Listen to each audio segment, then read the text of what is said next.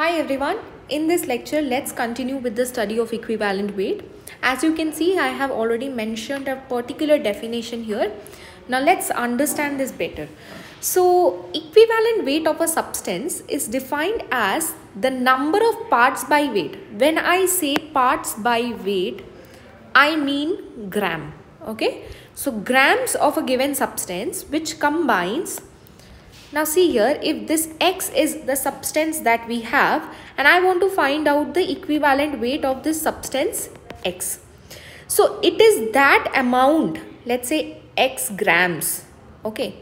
Now let's say X grams of this substance is displacing 1 gram of H2. That is equivalent to 11.2 liters of H2.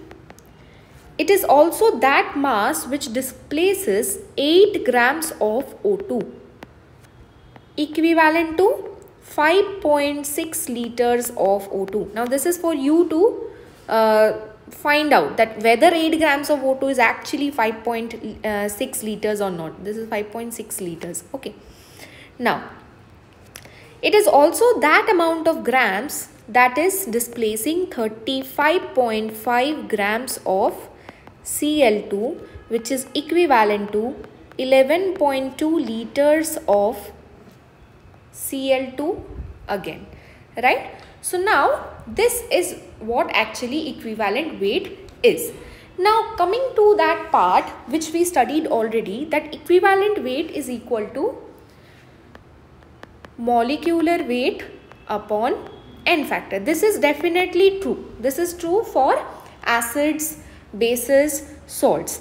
Now when we are trying to find out the equivalent weight of a particular element or a substance, then this particular concept is also required. Why? Because the question will be as such, right? Now try to understand one relation. We will be finding out 3 different relations of equivalent weight and different substances. So first thing, let's say X gram of O2 is getting displaced by Y grams of a metal. Okay, this is the statement that is given. So now X grams is displaced by Y grams of the metal. So 8 grams of O2 will get displaced by Y by X into 8. So if I say X grams is getting displaced by Y grams, 1 gram will get displaced by Y by X grams, and then 8 grams of O2 will get displaced by how much gram of the metal? Y upon X into 8. So from here we reach a definite formula, that is formula number 1, that is our equivalent weight of metal divided by equivalent weight of oxygen is equal to mass of the metal displaced, mass of the metal which is displacing the oxygen upon mass of oxygen displaced. Okay, so this is a method which is known as oxide method. Oxide method to do what? To find equivalent weight of any metal. Okay, so this is the first formula that we are getting. So simply if I have written this formula, then you would have thought a lot of things, but it is mainly coming from unitary method. Similarly, you can see here this 8 gram of oxygen is displaced by this much amount of metal. So this is our equivalent weight of metal. So EWX is equal to Y upon X into 8. So EWX, that is equivalent weight of metal upon equivalent weight of oxygen, is equal to mass of the metal upon mass of O2 that is displaced. So this thing and the equation that I have written below, you can tally it. It is same only. Okay, so basic unitary method se we are getting this formula. So this is our oxide method. This is our first method. Okay. Second method is hydride method. Now this we will again not use unitary, because same method mein the formulas are getting derived. So you can do it on your own. I am just giving you the formula this time. That is equivalent weight of the metal upon equivalent weight of hydrogen, that is equal to the mass of metal which is displacing the hydrogen upon the mass of hydrogen that is getting displaced. This is by hydride method. Next method is our chloride method. Chloride method. What is chloride method? Again, one formula we have to write down.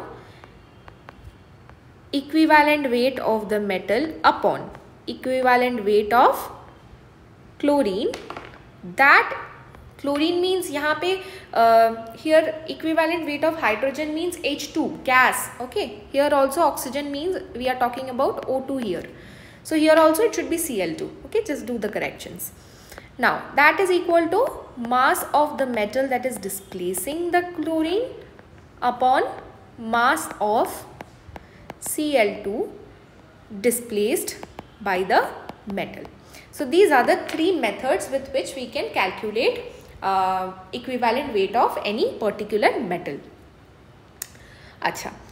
Now suppose one small example, equivalent weight of a metal is 9 grams. It is given. So what will be the equivalent weight of its oxide? The equivalent weight of its oxide will be the equivalent weight of the metal plus the equivalent weight of oxygen. Why? Why is it like that? Because in oxide we only have the metal and the oxygen. So whenever we are given any particular substance that is equivalent weight of AB, let's say, that is equal to equivalent weight of A plus equivalent weight of B. Okay, according to this particular formula only I am finding this out. So if the equivalent weight of the metal is 9, then what will be the equivalent weight of its oxide? 9 plus 8, that will be our 17 grams. Similarly, equivalent weight of its chloride and hydride, both we have to find out. So for chloride it will be equivalent weight of the metal plus 35.5, that will be 44.5 grams. And for its hydride it will be 9 plus 1, that is equal to 10 grams. So I hope you have understood this equivalent weight concept. Now one more thing, that is, let's take the ratio of two substances. Okay, now for example, let's say equivalent weight of AB upon equivalent weight of CD, that is equal to mass of AB divided by mass of CD. Now what is this? This is the case when we need to find the equivalent weight of any substance in a double displacement reaction. Double displacement reaction. So for example, if the question says that there is an oxide which is getting converted into its chloride. Okay, so what will be the equivalent weight of our metal? Okay, metal oxide, let's say certain metal oxide is getting converted to, let's say X grams of metal oxide is getting converted to Y grams of metal chloride. Okay, when the question comes like this and they are asking the equivalent weight of metal, this is one type of question that can come up. Okay, so at that time we will be using this particular formula here.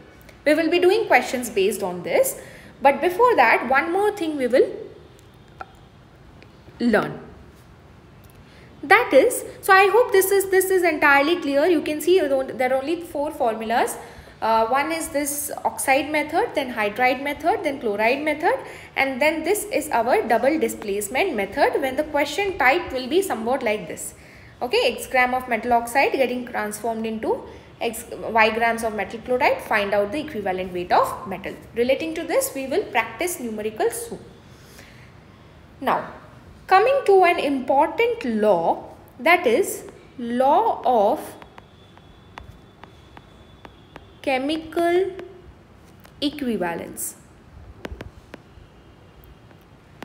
For example, A plus B is giving me C plus D. Let's say I have balanced it, and in front of A, N1 is there, B, N2 is there, C, N3, and D, N4.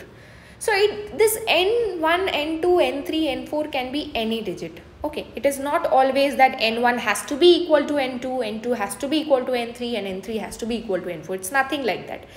N1, N2, N3, N4 may or may not be equal.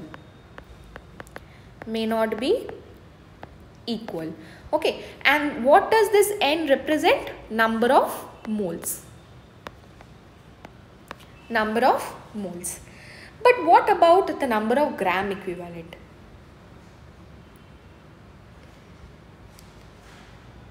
Now previously we have been taught that gram equivalent is equal to N into N factor, right? So if I say, now according to this law, the number of gram equivalents of A is equal to the number of gram equivalents of B, that is equal to the number of gram equivalents of C, and that is equal to the gram equivalents of D.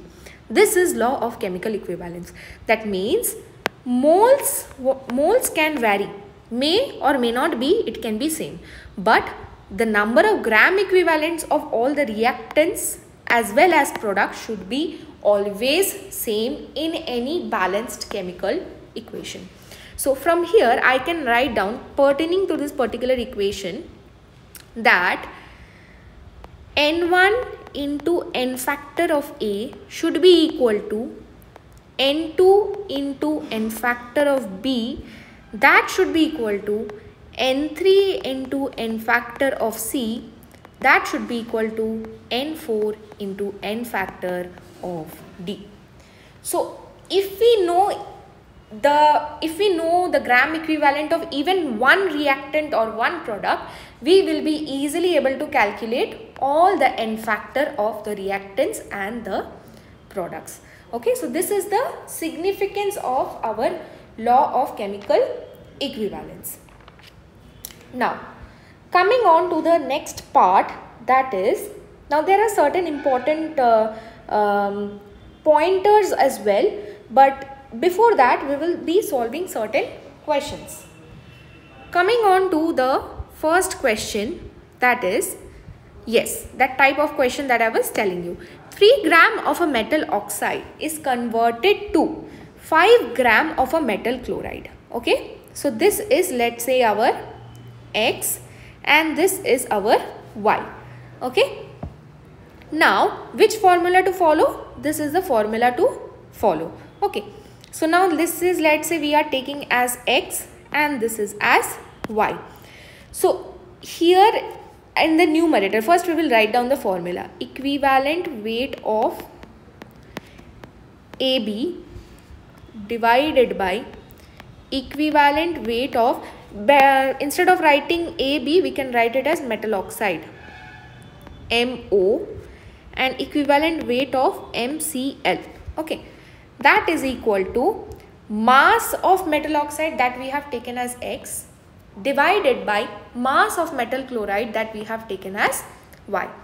Now equivalent weight of the metal oxide will be equal to equivalent weight of metal plus equivalent weight of oxygen, that is 8, divided by equivalent weight of metal plus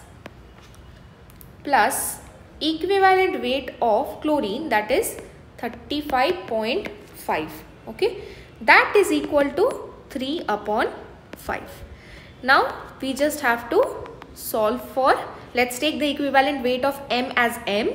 So M plus 35.5, that is equal to 3/5. 3/5.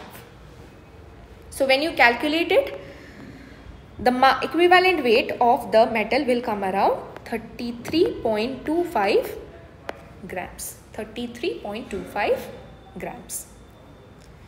Right. Coming on to the next question.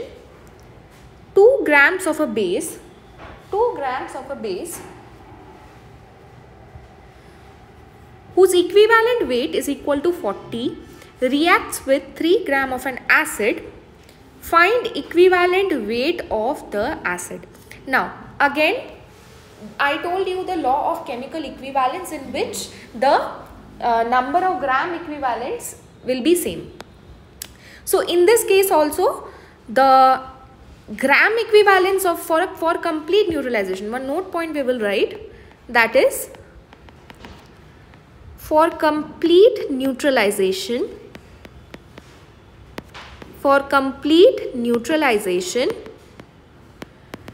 the number of gram equivalents of acid should be equal to the number of gram equivalents of base. Number of gram equivalents of base. So what does this mean? That N of acid into N factor of acid should be equal to moles of base into N factor of base. Now what is our moles of acid that they have given? Let's keep it as moles of acid only, or we can change it into weight upon molecular weight of acid into. Now N factor of acid, we already know that equivalent weight is equal to molecular weight upon N factor. So from there N factor will be equal to molecular weight upon equivalent weight. So weight upon molecular weight of acid into molecular weight of acid upon equivalent weight of acid. So now this 2 gets cancelled. Here also same thing will happen. So this is weight of acid upon molecular weight of, this will not be acid, right? This will be base. This is moles of base, right? So we will be writing base by molecular weight of base into molecular weight of base upon equivalent weight of base. Again these 2 gets cancelled, giving the final value as weight of acid upon equivalent weight of acid, that is equal to weight of base upon equivalent weight of base. So now we will put the values. So weight of acid is given, that is 3. Equivalent weight of acid we need to find out, that is equal to 2/40. So from here equivalent weight of acid we are getting as 40 into 3 divided by 2. That is our 60 grams. I hope you have understood this. Coming on to the next question. See here, there is one equation that has been given, and what is the question? Calculate the N factor or valence. N factor is also known as valency factor. So calculate the N factor for HNO3, tin and H2O. Now SN12HCl. Now here if you knew redox you would have done this in no time, but as you don't know, for now we can still do it with the help of mole concept. So you can see here there are 12 HCl, And we know that HCl's N factor is how much? 1. So that means N into N factor. What is N for HCl? 12. So N into N factor, that is nothing but gram equivalent, will be equal to 12 into 1, that is 12 gram equivalent. 80% of the thing is done. So if HCl is 12 gram equivalent, then all the substance here present here will be 12 gram equivalent only. Now we need to calculate for HNO3. So N into N factor of HNO3 will be equal to 12. What is N for HNO3? 4. 4 into N factor is equal to 12. So N factor specifically for HNO3 is coming out as 3. Now for tin will be N into N factor, that is equal to 12 again. So for tin the N is equal to 3.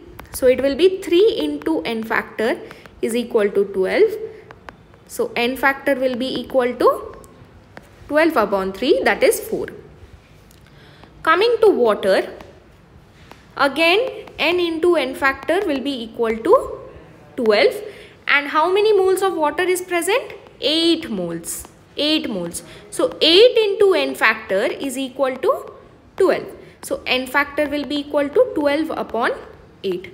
That will be around 6 by 4, that is nothing but 3 by 2. So the N factor can also be in fraction at times. Okay, so please be careful while we are calculating the valency factor. Now coming on to the next question, read the question and try it on your own first. Right.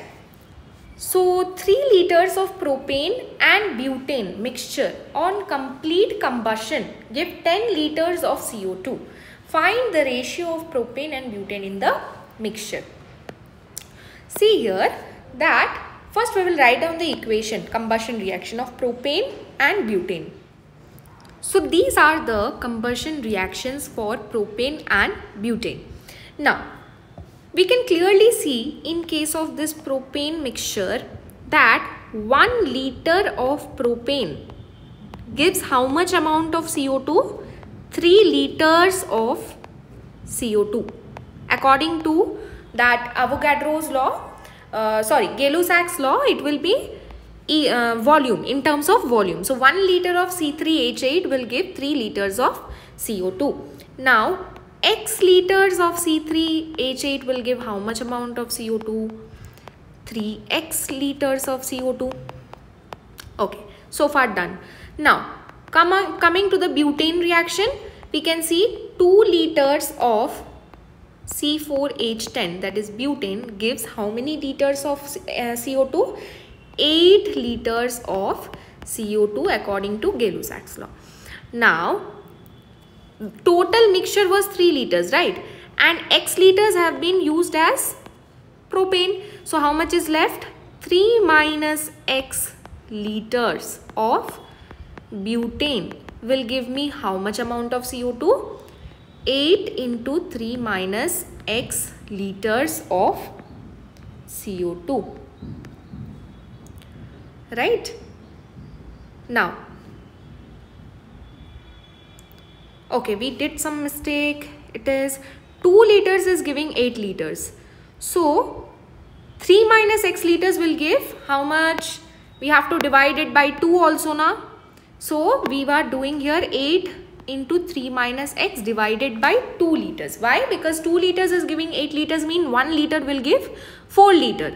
Right? So that means 3 minus X should give 4 into 3 minus X liters of CO2. And the amount of CO2 that is formed at the end is given, 10 liters of CO2. So what should we do? We should just add these two and solve for X. 3x plus 4 3s are 12 minus 4x is equal to 10. When we solve this X, we will get it as 2. So that means the amount of propane that is present in the mixture is 2 liters. This is propane, C3H8. So how much will be butane? Butane will be 3 minus 2, that is 1. So what will be the ratio of propane is to butane? It will be 2 is to 1. Very important question this is. Now coming on to the next one. Again a very important type of question. So this question says that we have to find out the ratio of Fe plus 3 and Fe plus 2 in Fe 0.9 S. Okay, S. Now this Fe 0.9 S is definitely a neutral compound. So I am considering out of 100 sulfide ion, okay, there are 90 iron ion. Okay, so out of this 90 iron ion, how many? There are two oxidation states of Fe plus 2 and Fe plus 3. So out of this 90, let's say I am taking Fe plus 2 to be X and Fe plus 3 to be 90 minus X. Now we will just use this neutral oxidation and like the entire charge of the compound as neutral concept. Let's say X into plus 2 plus 90 minus X into plus 3, that should be equal to 2 into 100. Why 2 into 100? Because sulfide is minus 2. Okay, minus 2. So these sum should be equal. That means the total positive charge in the compound should be equal to the total negative charge in the compound. So from that we will solve it. So 2x plus 270 minus 3x is equal to 200. So from here we are getting x is equal to 70. X is equal to 70. So from here what we are getting, X is our 70 molecules, 70 ions out of 90, and this, which one is 70? Fe2 plus is 70 and Fe3 plus is our 20. 90 minus 70, that is 20 ions. So what will be the ratio of Fe3 plus upon Fe2 plus? It will be 20 is to 70, that is 2 by 7, that will be 0.28. So I hope all these important questions are clear to you. Now moving forward, there is one law, very important law, dilution law. What does dilution states? What is dilution? Basically, when we dilute something, on dilution, what happens to concentration? The concentration of solute decreases. Whenever we dilute any particular substance, particular solution, the concentration of the solution is decreasing. What will happen to the volume? The volume will increase. The volume will increase. And what will happen to the number of moles of solute? It will remain same. Number of moles of solute remains same. This point is very important. Based on this point, all the numericals will be done. So I am saying molarity, that is concentration, is decreasing. Volume is increasing, but what is staying constant?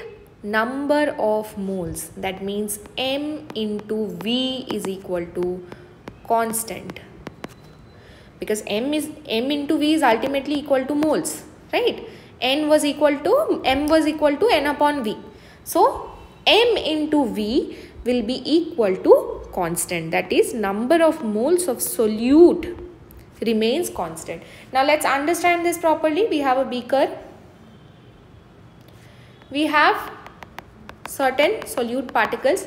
Let's say we have 10 moles of solute, okay, and then we have let's say the molarity of this is 1 and the volume is, let's say how much volume should be there? 100 ml. Okay, 100 ml means how many liters? 10 to the power minus 1 liter. 10 to the power minus 1 liter. So that's how there are 10 moles. Okay. Now let's say if I am diluting it. Okay. I have diluted it and now it has become 1000 ml. So now what will be the new molarity for this? What will be the new molarity for this? Definitely the molarity will be decreasing. If the volume has been increased, the molarity should decrease. So the molarity should have decreased. So the molarity has now become, initially it was 1 and in 1, let's say there was 100 ml solution. Definitely when I am increasing the volume, the molarity will decrease. So what will happen to the number of moles? Did I change anything in the number of moles? I didn't change anything in number of moles. The moles are as it is. Let's take it as X only, okay. It's not better to write not a digit. We are not calculating anything here. Let's take X moles, okay. When there is 1 molar solution, 100 ml solution means there is X moles. So when I increase the volume, when I am increasing the volume, that means I am diluting it. That time concentration will decrease, but what will happen to the number of solute particles? It will remain as it is, okay. So that particular concept we will be using. So here we can say that M1V1 is equal to M2V2 after dilution. This is, let's say, before dilution, this is after dilution. So after dilution and before dilution, the number of moles, this is moles of the solute will remain same. Now let's quickly do one question based on this. How much water should be added